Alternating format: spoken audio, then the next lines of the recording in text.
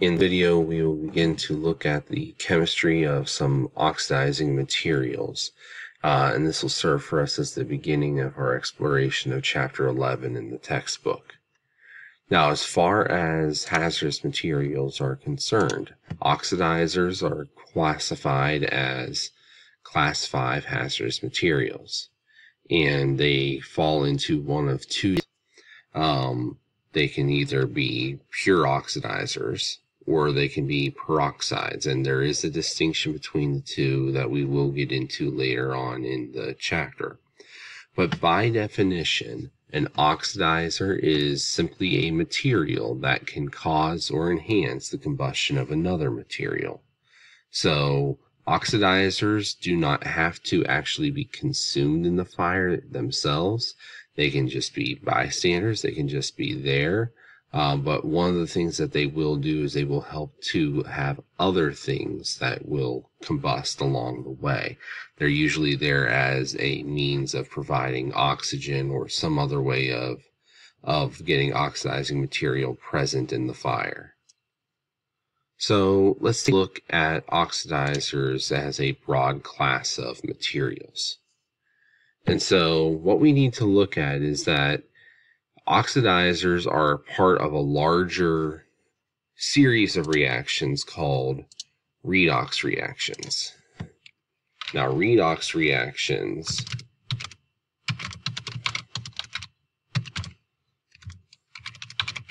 are chemical reactions where electrons are exchanged between reactants. And so if you go back to, we were in, chapters 4 and 5 right before midterm, we talked about redox reactions, and we talked more specifically about things that were just general reactions, composition, single replacement, and that kind of thing. And redox reactions are kind of an umbrella that encompasses a number of those different kinds of reactions. In fact, all of the reaction types are oxidizing reduction reactions or redox reactions, other than double replacement reactions. Double replacement reactions involve no exchanges of electrons, just the reorientation and switching around of the ions that are paired together. Now, when these redox reactions occur, the energy that is released as a part of them can be harnessed. And where they become dangerous as far as fuel line are concerned is that harnessed energy can lead to combustion of fuels, chlorination of water, explosions, bleaching, firework reactions, and so forth. Now, the next part that we would look at is, well, what actually is an oxidizing agent? Oxidizing agents, or oxidizers, or sometimes more rarely referred to as oxidants, are substances that support the independent combustion processes. And some common examples of these are oxygen gas, fluorine, and chlorine gas as well. But what these are really good at doing,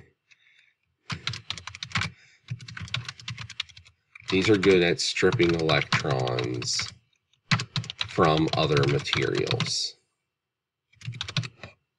That's what an oxidizer does. Takes the electrons away from other things, and can cause some of these other processes to occur in the same time. One of those things that can occur is combustion itself. Now, some common characteristics of oxidizers, well, these would include the fact that they are extremely powerful. They're very reactive. And the kinds of things that can react with oxidizers would be, well, pretty much anything that is capable of burning. So you've got fuels, lubricants, greases, oils, animal byproducts, fats and hair and whatnot. A lot of your Class A fire materials, paper, coal, carbon coke, straw, sawdust, wood shavings. These are the kinds of things that are capable of reacting and react quite readily with oxidizing agents, especially under certain kinds of conditions. Now, if we want to look a little bit more globally at the process of oxidation and reduction, there are a number of ways that we can do that.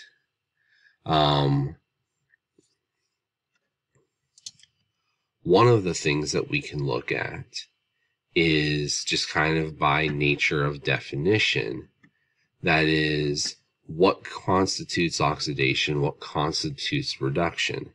Well, oxidation can be referred to in a number of different ways.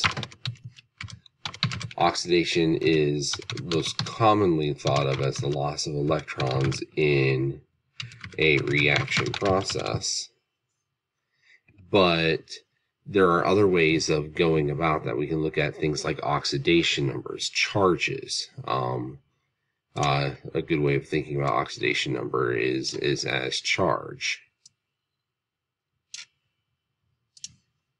So if a substance goes from being +2 in charge to +5 in charge, we say that its oxidation number has increased.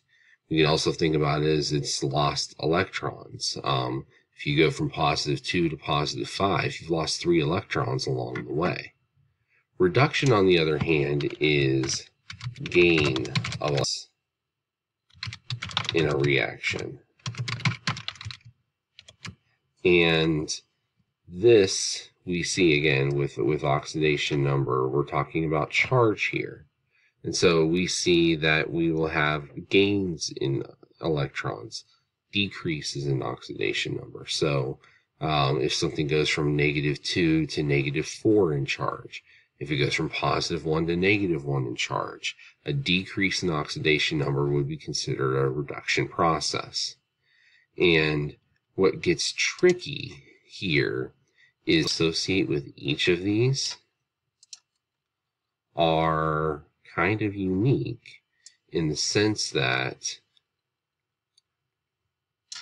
oxidation is something that occurs with what we would call a reducer. A reducer gets oxidized, and on the flip side, a reduction occurs with one of those aforementioned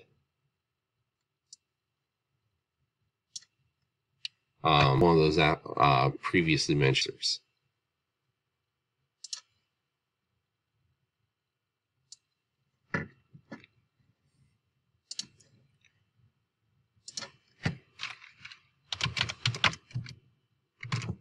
So let's take a look at those two processes a little bit more closely then.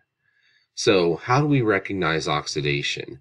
If I don't have access to oxidation numbers and none of the things appear to be charged, how do I recognize that something is being oxidized? Well, the easiest way to do it is to look for something that is gaining oxygen. If it gains oxygen, then we can say that it is being oxidized. And we always look from the standpoint of reactants. So we can see in this particular example, the methane, the CH4, is being oxidized because we can see that the oxygen is inserting itself into the carbon and into the hydrogen to make carbon dioxide and water. That is what is happening in this process.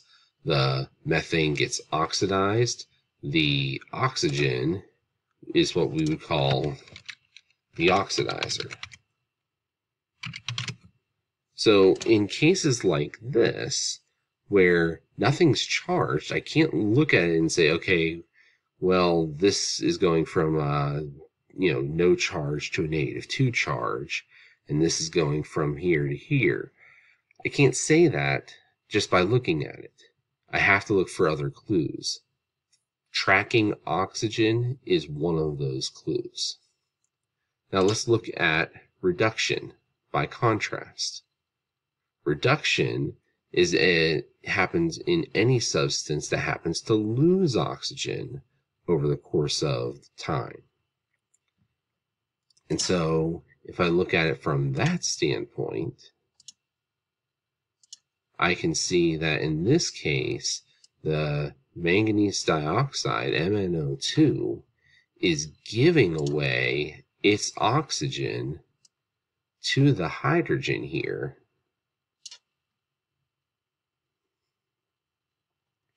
And the hydrogen is taking it to make water. So in this particular case, we would call the manganese dioxide a reducer because it is giving away oxygen. And in the same way, we can call the hydrogen the oxidizer because it is, in fact, taking that oxygen. It is gaining oxygen. And so these two processes are intimately tied to each other. They exist, they coexist together, and one cannot exist without the other. You cannot have oxidation without reduction. You cannot have an oxidizer without a reducer. They are intimately tied to one another. So let's take a look at an example here. I can see that I have a reaction between aluminum and potassium perchlorate. The question is, which is the oxidizer and which is the reducer in this particular reaction? Well, automatically, we should look at this and say, well, my oxidizer and my reducer are not going to be on this half of the equation. I know that already because oxidizers and reducers are reactants. So I need to look at what is changing. And I can see that the aluminum has no oxygen, so it can't give oxygen away. Since it has no oxygen, it's going to be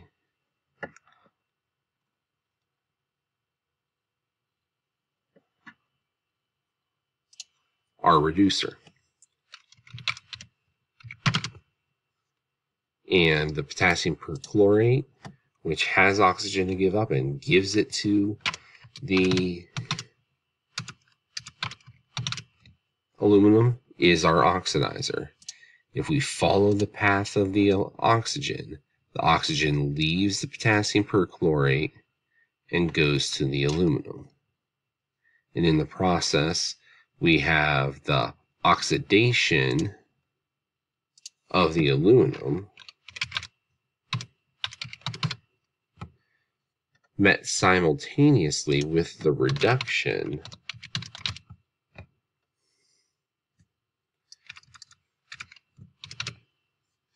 of the potassium perchlorate. So this is one of the things that you're going to be able to and be expected to do out of this particular unit. You're going to have to be able to look at chemical equations that do have oxidation and reduction aspects to them and identify when something is being oxidized and when something is being reduced, and when something's acting as an oxidizer and when something's a reducer. In the second video, we will talk about classes of oxidizing materials, starting with the practically stable classes of oxidizers and going all the way up to explosive level oxidizers. Have a good day.